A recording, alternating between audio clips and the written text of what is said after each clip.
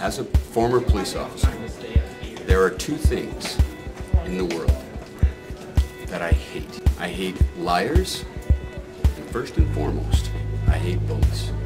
I think it's really immature, and when people do it, they're just doing it to make their self-confidence go up. I think bullying is bad. Did you know over 900,000 kids get bullied a day?